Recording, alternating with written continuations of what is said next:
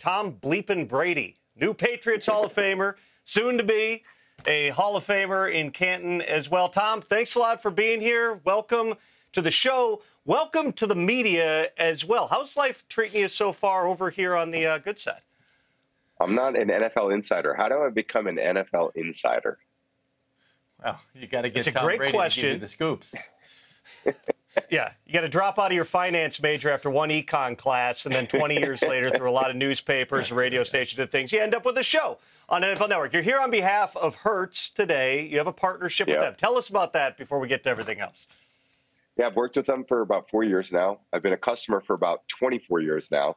I'm always on the move, and I'm always using Hertz. And I've been a part of their Let's Go campaign. There was the Let's Bleep and Go, which really can put that on the air. But we've had a great time with the campaign over the last 4 years. This one was so much about the customer experience, skipping the line, a fast transition from getting off the airplane into the lot, driving off the lot, and getting your final destination. Because we're all in a rush, and we love fast, seamless travel, and Hertz does that. Yeah. Listen, I'm a big Hertz guy. President Circle right here. You ever been in the President Circle there, Hot Shot? What do you think? I love that. Keep it up, baby. Keep it up. You know, maybe you can talk to one of your insiders and get me in the President Circle. That's exactly how it happens there. So, you know, when you come and you rent from Hertz, I mean, you're right. You're past the counter, past all that stuff. You hop right in your car. Is that how it works for you? Are you getting paid for this too, Mike? Jeez. All right. That's going to be You're just a value consumer. This is what Hertz does. They just deliver this experience, and people feel like they have ownership. That's what we all do. That's what we want in the brands that we associate with. All right, your induction into the Patriots Hall of Fame, Tom Brady Day there in Foxborough. Just tell me what this means to you as somebody who gave 2 decades of your life to that organization and gave them a lot back. What does this mean to you? They gave me a lot back. I mean, I was here for 20 years, and they were just incredible moments. And I'm sitting here in Boston in a great hotel room overlooking the Back Bay where I lived for 10 of the 20 years. And my kids were born here. I saw a bunch of teammates last night, got to celebrate, give them all hugs, tell them what they meant to me, and there'll be a lot more of that tonight. So I know RKK's got quite the celebration planned. I think it's just great for all of us to be together, and when we can share memories and you know, all these experiences with these guys that I played with and coaches that I played with and for, and this organization made me the person that I am today and shaped me into the person I am today. And I'm so proud of what we accomplished, but I'm just really the relationships that I've formed with these incredible men and incredible women mean the world to me. And I get a chance to see so many of those people tonight. I don't know if you know this, but they opened practice yesterday for their mini camp yesterday on Tom Brady Day.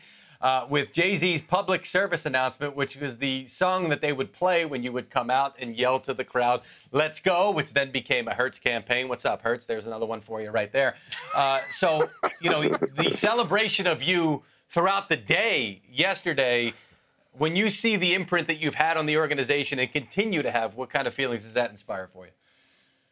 I think hopefully we've all had an imprint. And not, you know, again, last night I'm with Randy Moss and Wes and Julian and Gronk and Matt Light and Logan and Willie and Ty and all these guys that we all showed what teamwork's all about and what selflessness is all about. We showed what a winning, successful organization. It's really about people. When you come together and you put the individual agendas aside, you say, hey, what can we do for each other? How can we, you know, how can Mike Vrabel play linebacker as great as he did, and then come in at tight end and catch 12 touchdowns? How can Troy Brown be one of the greatest receivers in Patriot history and then go play defensive back? How can Julian Edelman be one of the great receivers in NFL history and play defensive back? And how can guys take whatever role that they were given and embrace it and go out there and try to be a champion? And I played with the most incredible men. And I think when I looked around that room last night, those men meant the world to me. And there's no finer group of individuals that I've been around in my life. And I've seen a lot of people in my life than the guys that I played with. I loved them. We have such a deep respect for one another because we've seen each other go through a lot of difficult things, a lot of adversities that we faced and we overcame. And I'm just proud to be associated with all those men, all those women, an incredible organization. RKK was there, gave me the most beautiful ring to commemorate last night. And then tonight's going to be another really fun night to be a part of. This celebration of Foxborough is going to be pretty exciting.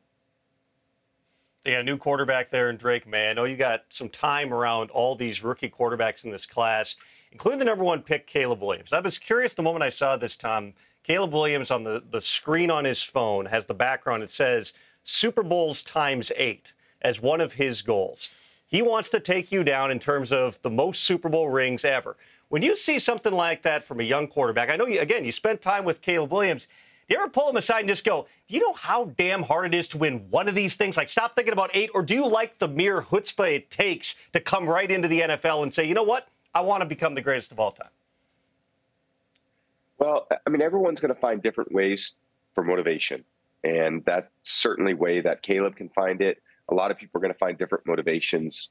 I found them just the ways that I did that were useful to me. I think that there's a lot that goes into winning one. And you've got to set your goals high. And I would never tell anyone they can't achieve anything, because if people would have told me I couldn't achieve anything, that would have been discouraging. And I don't want people to discourage young athletes one bit. So I think people should always reach for the stars. Certainly young quarterbacks in the league, they've got a lot of opportunity, but their career is going to be made by what they choose to do and what the work they put in and the relationships they develop with their teammates and the organizations they can impact. So they should have high goals, but at the same time, they're going to have to work hard to achieve them. And I really look forward to seeing that process unfold. That's really where the hard part comes, for sure. Cowboys-Browns Week 1. You'll be in the booth for Fox alongside Kevin Burkhardt, my guy, who is the 199th pick that became a 7-time Super Bowl champion of announcers. You guys have a lot in common. But how have you been preparing for that and getting ready for your role as an analyst? Loving the time, preparing for it, and trying to find a good routine to prepare for it as well. I've reached out to a lot of amazing people that have helped me, that have listened to the questions I've asked, answered them thoughtfully. I kind of approach it how I approach everything. Try to surround myself with the best people and learn as much as I can. And that's just the way that I did it in football. That's the way I'm going to do it in broadcasting. I've got a lot of things that I've learned through playing football that are going to allow me to hopefully convey really unique things to the listeners every single week. But at the same time, there's going to be a lot of growth that I'm going to have over a period of time too. So coming out of the box, I want to do well, but I also know that I'm not a finished product and I'm going to make plenty of mistakes. And but I'm going to learn as I go. If Eddie Van Halen judged a guitar playing contest, like, you'd probably see a few people who, okay, that guy's really good, I can get into that. The average guy is probably like, man, these guys suck. We see it with Peyton Manning on the Manning cast, where when a game's being mismanaged at the end, he's just going like, oh my God, like, what are you doing? Yeah. How do you go about analyzing the game knowing you've got one standard that Tom Brady's held himself to the entire time, and the reality that 99.9% of the guys are not going to get to that exact standard that you're talking about? It's a great point. And I'd say that's a point that I have to continue to develop and learn and understand, because I do, and like a lot like Peyton, I have a very high expectation for how I think the game needs to be played and how it needs to be coached, how it needs to be officiated. I want to see the game grow. I want to see the game succeed. I want to see it better than ever. And how can I play a role in impacting that? I can give my own opinion. And if people want to listen, great. And if they don't, that's okay. But I only have the best intentions for what I'm about to undertake. And I love the group of teammates that I'm undertaking it with. Just promise me you're going to give us those opinions. Cut it loose, okay? The biggest mistake everybody makes, they get in the booth, they're like, I don't want to. They do what you did for 20-plus years in the NFL, which is never criticize anybody. You got to attack. You got to go sometimes, Tom. If it's bad, say it's bad, all right? I got you. Don't worry, baby. I'm on it. Tom, thanks a lot for taking the time, man. Best of luck in the new role. Enjoy Cleveland Week 1, man. We'll all be watching. Thank you. Next year, you might say, Tom, tone it down, man. You're being a jerk out there. Let these guys grow and develop. Never. No, more. You told me you could cut it loose. We want it. This is how you become the GOAT of announcers. You got this. Thanks, fellas. Great to be with you. Thanks, Tom. Thank you.